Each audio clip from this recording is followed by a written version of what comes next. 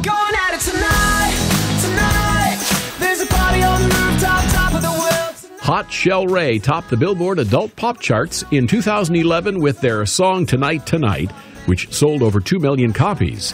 Nash Overstreet says the year was filled with exciting moments, including being honored at the American Music Awards as the Sprint New Artist of the Year. You know, we released Tonight Tonight on Valentine's Day of 2011, and that year just flipped for us. You know, we moved into a tour bus. We got our first award from the AMAs. We played the Dick Clark's Rockin' New Year's Eve in Times Square for like 1.5 million people right there, much less, across the world. So we've had a really good time for the last year or so. La, la, la, whatever. Despite a list of country music hits written by both band members' parents, Ryan Follese says he and Nash chose a different direction with their music. Our parents were definitely huge pop fans, and we were, exposed to all of the pop artists of the '90s and earlier. I mean, Nash grew up on Prince and Michael Jackson.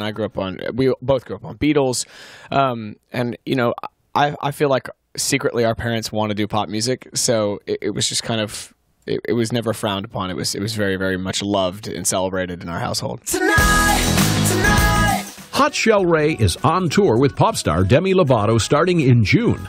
Ryan feels a very strong connection to their supporters for one simple reason. Our fans are the most important thing because we didn't have any for so long. And when she was working at this record label and she was going to help us and blah, blah, blah. And it went on for a long time.